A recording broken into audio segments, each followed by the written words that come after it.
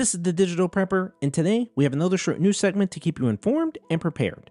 This week, data for over 2.5 million individuals with student loans from the Oklahoma Student Loan Authority and EdFinancial was exposed after hackers breached the systems of the technical service provider Nelnet Servicing. In June of 2022, unidentified intruders compromised Nelnet Servicing and stayed on their systems until July of 2022. The hackers compromised the company's network, likely after exploiting a vulnerability in their systems. The exposed information includes full names, physical addresses, email addresses, phone numbers, and social security numbers.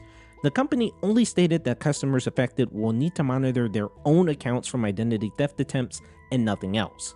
For anyone affected by this, monitor your bank account statements, request a credit report, and if needed, put a credit freeze on your accounts to protect them. Remember to like, comment, and subscribe to see more like this. Stay safe and stay prepared.